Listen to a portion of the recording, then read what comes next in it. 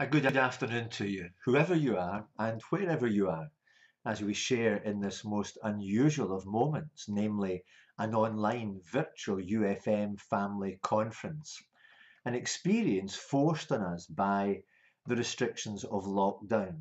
Nevertheless, it will hopefully prove to be a profitable one as we enjoy a measure of online fellowship and have opportunity, as we do in this session, to bring ourselves under the ministry of the Word of God. I am sitting here in my study, in my home in the village of Lesmahago in Scotland, and I count it a great delight to be able to minister the truth of the Word of God to you this afternoon on the second day of our virtual conference. Apologies that I am unable to speak to you in live fashion, but other commitments need me to be elsewhere today. Now, any study of Mark 16 verses 1 to 8, and I trust that you've read those verses in advance, any study of this portion of Scripture will always prove to be an enriching experience. How could it possibly be otherwise when it records for us such splendid details as give us the opportunity to thrill and glory in the wonderful and inspiring reality of the bodily resurrection of Jesus Christ from the clutches of the doom and darkness of death.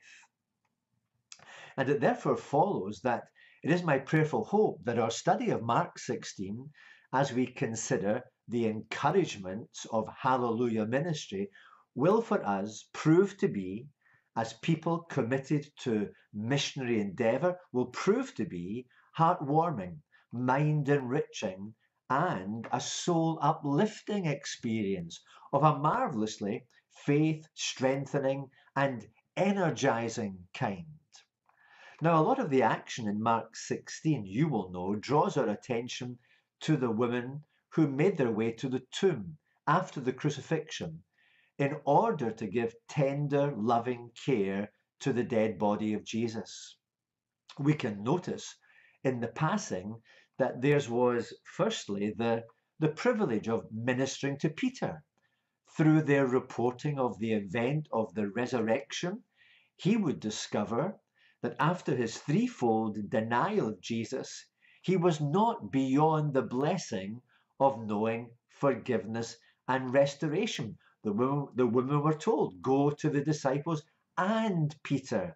He was not to be excluded after his denial of Christ. So this was the privilege of ministering to Peter.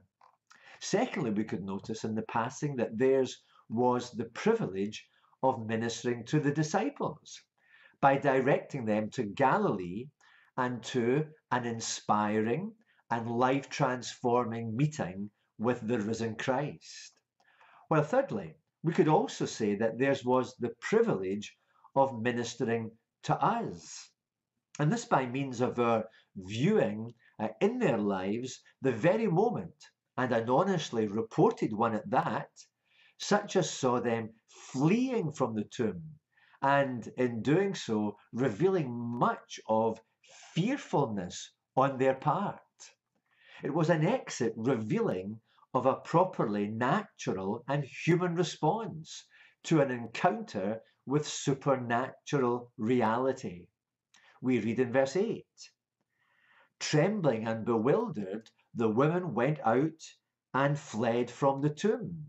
They said nothing to anyone because they were afraid. Physically, emotionally, mentally, and spiritually, they had been rocked by all that they had seen and heard at the tomb. Their encounter with the supernatural, namely the empty tomb, and of course the angel come from God, had swept them to a place where their minds found it hard to compute and make sense of all that they had seen and heard, and indeed powerfully felt. Their minds had been stretched beyond the range and scope of such function as normally allowed them to make sense of the world they lived in. Is it any wonder then that theirs was trembling and bewilderment as they fled from the tomb in silence and fear, saying nothing to anyone because they were afraid, truly afraid, literally afraid. It was surely with good reason then that Mark ended his gospel with what we could call this honest moment, summed up in 3 words found at the end of verse 8. They were afraid. In other words, the gospel writer would have us know that an encounter with supernatural reality and the God who is the source of it is no light matter. And yet it seems that there was someone who felt that the gospel needed something of an extended ending to ensure that it finished, as it were, with a more upbeat gospel bang. Hence the addition of verses 9 to 20. Material given to inspirational instruction. You find it there in verse 15. Go into all the world and preach the good news to all creation. The church need not be in any doubt as to its chief responsibility and duty while here on earth. It is not here that it might be a resource for sound bites when the media comes a-calling, nor is it here primarily to give itself to the practice of making political statements, such as sees it taking sides during moments of political controversy in the land when the various parties are at each other's throats. What's unusual about that? But neither is it here, the church, to give itself to the popular practice of virtue signalling, and this by enthusiastically jumping on every passing change society for the good bandwagon, doing so in an attempt to gain the approval of a fallen world or the admiration of those who like to imagine themselves as being on the cutting edge of what we could term woke culture. The word woke is very much in fashion these days. The word woke being the self-descriptive and self-congratulatory term used by such people as like to imagine themselves as being the most socially aware, socially sensitive, and socially active people on the planet, especially in relation to the evil of racism and the need for social justice to rule the day. In their mind, wisdom to make the world a better place belongs to them and to no one else. The reason being that imagining themselves to be the best of all people, they alone are woken, or as they term it in bad English, woke to the needs of the day. In other words, they are awake, or to use their own pretentious word, woke to the real needs of the day, while everyone else, believe it or not, in their estimation, is still fast asleep. Well, let us be absolutely clear on the role of the church. It does not see itself as a political force, nor does it jump on passing bandwagons, and neither does it feel the need to cozy up to the woke propagandists of the day. Rather, it is the high calling of the church to honor the privilege granted to it by God himself,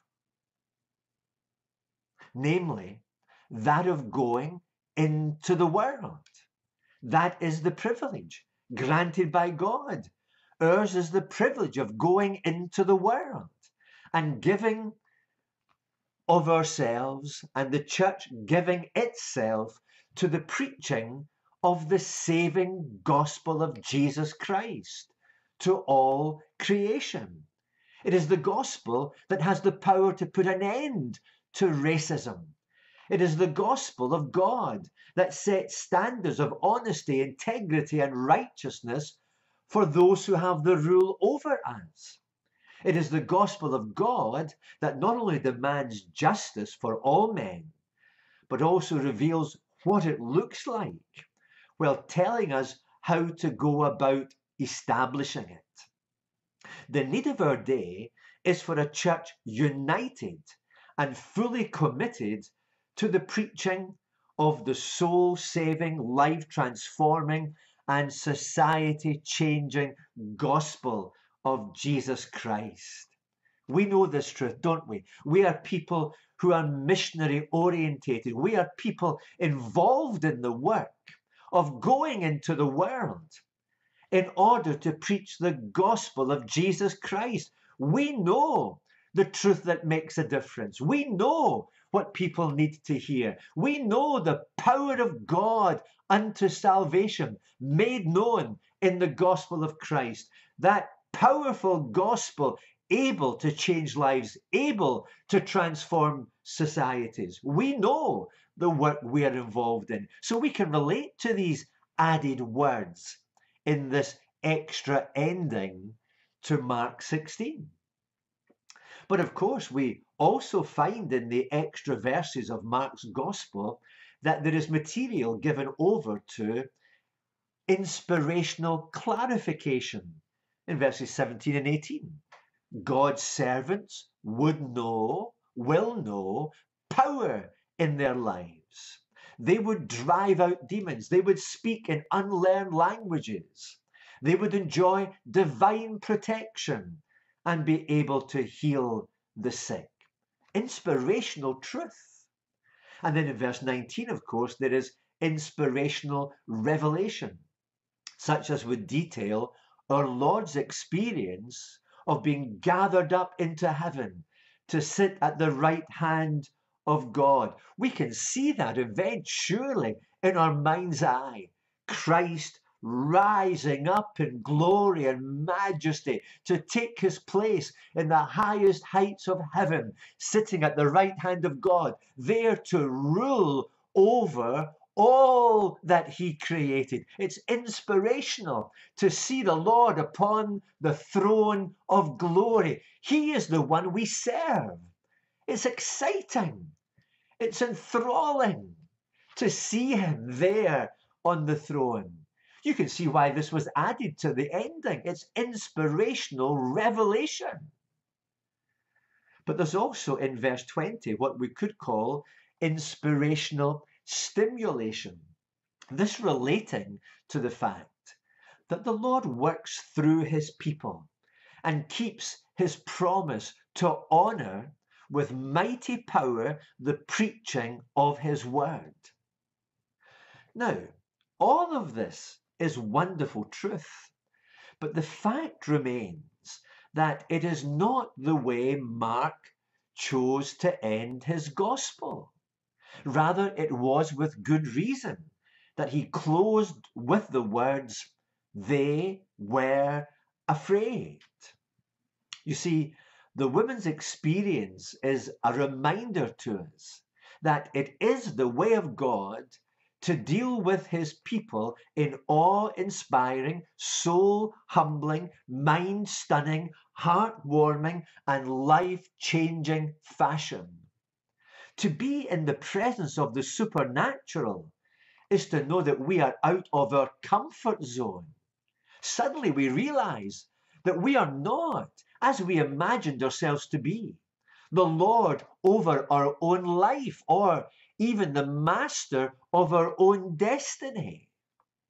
We begin to sense our inadequacy, to recognize our frailty, and to be convinced and persuaded of the reality of our sinfulness.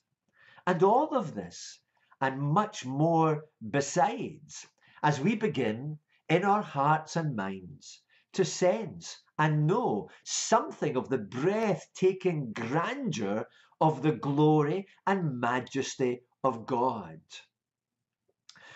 But there is more in terms of the women's ministry to us, and it has to do with what I'm going to call a hallelujah moment. A hallelujah moment.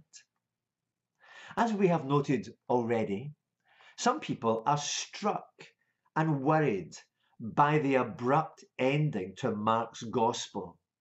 They are disturbed by the fact that the note of joy seems to be missing, and that it ends with the stark statement, they were afraid. They imagine that this is not a suitable ending to a wonderful gospel, to an exciting gospel, to an inspiring and spiritually energizing gospel. It needs something else, they think. These words are not appropriate. This is not a good ending. They were afraid.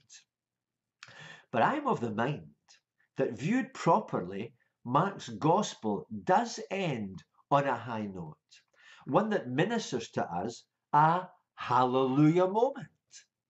I want you to notice that there is hallelujah ministry in the dynamic of the women. Yes, hallelujah ministry in the dynamic of the women. I want you to use your imagination in order that you might see the women emerging from the tomb. Their exit was not slow or laboured, as though they still felt weighed down by the burden of the reality of the death of their Lord. They were not weighed down by the overwhelming grief they had felt on the way to the tomb. Notice that Mark describes their exit with these words. The women went out and fled. It strikes me that there is something of joyful determination and dynamic being implicitly described in these words. It was with determination and not hesitancy that they went out, and it was with dynamic that they fled. I see these women all but, if I can put it this way, exploding out of the tomb. All sense of physical weariness and heart heaviness gone. Theirs it was to know again something of bubbling joy flooding their lives. Indeed, Matthew reports such in his gospel, and this when he tells us of the women that they hurried from the tomb, afraid, yet filled with joy. Matthew 28 verse 8. Can you see them then bursting from the tomb, rushing away from the presence of the angel with their robes flying and billowing behind them? All the while, their bewildered minds were desperately trying to come to terms with all that they had seen and heard and felt. It was a special moment, and in touching the women, God had given new dynamic to their lives, giving us cause to say hallelujah as we are reminded that the reality of the resurrection of Jesus is a resource that empowers and gives purpose to our living. We have known resurrection power. We knew it in the moment when, by the sovereign working of the amazing and powerful grace of God, we were released from the captivity of sin, rescued from the clutches of the evil one, renewed spiritually, and added to the family of the redeemed, making us the children of God on earth. Those who know his power at work in their lives. That's who we are.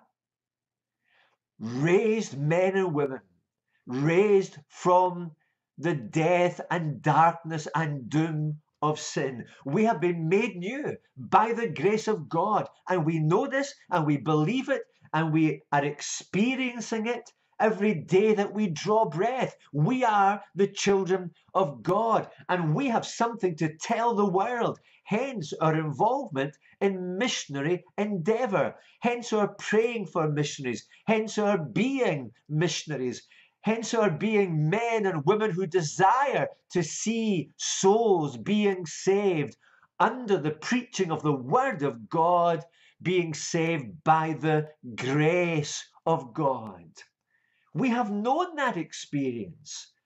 We are the children of God on earth. What incredible status belongs to us. We are sons and daughters of God. We are steeped in the holiness of Christ. We have been justified. We are the beloved and cherished ones of God. Isn't it marvelous to be a Christian? Even as we live in a fallen world, we are the children of God. Those who know his power at work in our lives. Incredible and awesome power. Power made known in and illustrated by the resurrection of our Lord Jesus from the dead. Power able to meet our needs, strengthen our faith, and carry us onward and upward as the glory-bound children of God. We must never forget that we have spiritual dynamic in our lives. Days can be difficult on the mission field. Things don't seem to be happening. There are many who would move against us, oppose us, but we must never forget that we have spiritual dynamic in our lives, such as gives power and purpose and passion to them. We serve a resurrected and glorious Lord, and great is the gospel truth we have to declare. Christ died for the sins of needy men and women. On the third day, he rose again. And it is gospel truth that all who come to him in repentance and faith will have their sins forgiven. Hallelujah. We have dynamic in our lives because, like the women who fled from the tomb with the gospel in their hearts, we have discovered the truth about the resurrection and have the gospel in our hearts. The tomb is empty. Christ has risen, and we have known the touch of dynamic resurrection power upon our lives. We are the resurrected ones of God. And as such, at the end of our lives, we know that the power of God, as it raised us in the past from spiritual death, will on some day in the future raise us from physical death. Yes, we will be carried into glory. Hallelujah. We need also to notice that there is hallelujah ministry in the direction of the women.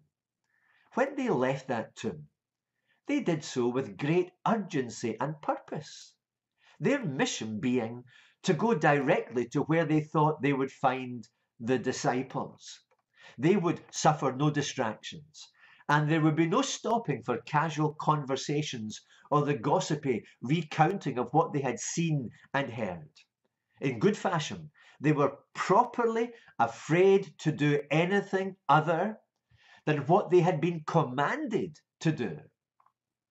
How sad then that so many Christians fail to follow their example, being all too ready to do the things they have not been commanded to do, while giving no real time or effort to doing the things that God has commanded them to do.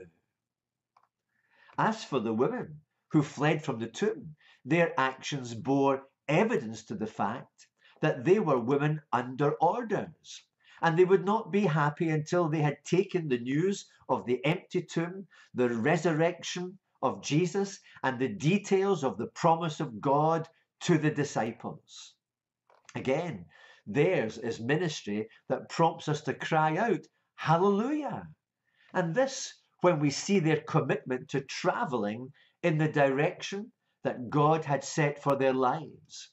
A commitment of direction that would serve to make them a blessing to others, such as would in turn bring blessing to their own souls. And this because there is joy to be experienced when we make it our way to travel in the direction of those who need to hear the glorious truth of the wonderful resurrection of Jesus Christ. We see the faithful ministry of the women in relation to the command of God, and we have cause to cry, hallelujah. Next, though, we need to notice that there is hallelujah ministry in the declaration of the women. To hear the intended content of their declaration to the disciples is for us to have cause to cry out, hallelujah. And the content that stirs us to joy as it prompts celebration and encourages the exuberant exclamation of heartfelt hallelujahs is the glorious truth that we hear. The tomb is empty. It could not hold our Lord in the captivity of death and darkness. And of course his discarded grave clothes in equal fashion bear eloquent testimony to the same supernatural reality. We have great truth to glory in. Jesus Christ has defeated the powers of sin and death as he promised he would. Hallelujah. The word he gave was a true word. He said he would rise again, and he did. Hallelujah. His was a prophetic word and a fulfilled word. Hallelujah. He knew that his Father in heaven would not abandon him to the grave, nor let him know decay.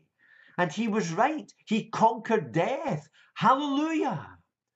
And does not Paul tell us of Jesus that by his resurrection from the dead, he is declared to be the very Son of God? Hallelujah. Do we not also know that he is the first fruits of those who have fallen asleep, the one in whom all who love him and belong to him will be made alive again, knowing in death the power of supernatural resurrection unto eternal life? Hallelujah. Death cannot hold the people of God, and Christ our Lord is the proof of this reality. Hallelujah. The declaration of the women would bring hallelujah ministry to bear on the disciples. It would give their lives new passion. Christ was alive. It would give their lives new purpose. Go to Galilee. Be about the Lord's work.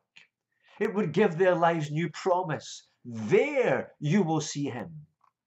The declarative ministry of the women would give to the disciples in due time the opportunity to exult in the power, majesty, and glory of their Lord, so that a cry would take shape in their hearts before erupting from within with all the passion of their being. Can you guess the word?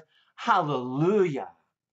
And that is a cry that finds echo in our own hearts as we head towards our place and time of meeting with the risen Lord. Hallelujah.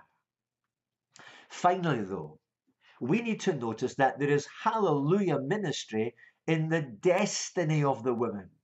On Good Friday, the day of the cross, their hearts had been broken in two as they watched Jesus give himself over to death.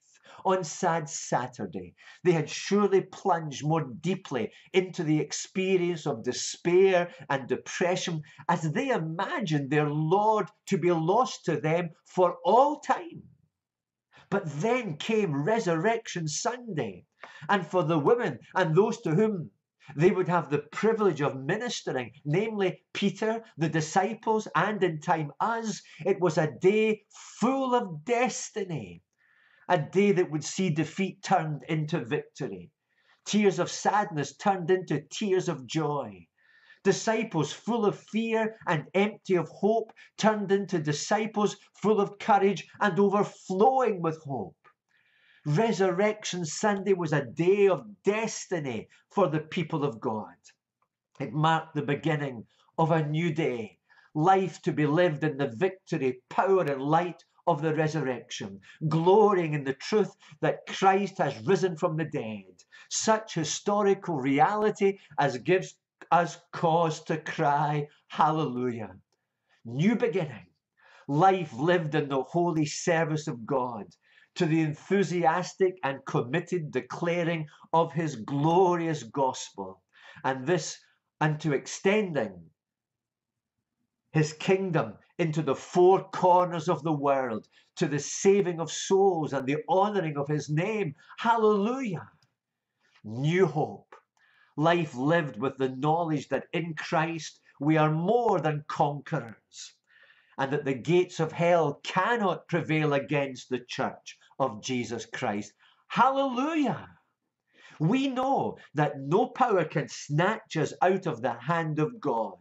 It is our guaranteed hope that in Christ Jesus we are eternally secure, and that at the end we will be gathered up into the heavenly glorious kingdom of mighty God, our loving heavenly Father. Hallelujah. How does the psalmist put it, doing so with great confidence and conviction? The Lord is my shepherd, I shall not want. Yea, though I walk through the valley of the shadow of death, I fear no evil, for thou art with me. Surely goodness and mercy shall follow me all the days of my life, and I will dwell in the house of the Lord forever. And so the result of Christ's life, death, resurrection, and ascension into glory is that we have an amazing destiny. What wonderful destiny is ours to anticipate. We will, at the end, be changed in the twinkling of an eye, as we are wonderfully made ready to meet our Lord and Saviour in the very moment of entering his heavenly, glorious, and eternal kingdom, there to enjoy the place he has prepared for us, there to receive our crown of glory. Then we will be able to sing, in the fulfillment of our hope, the great song of Christian triumph.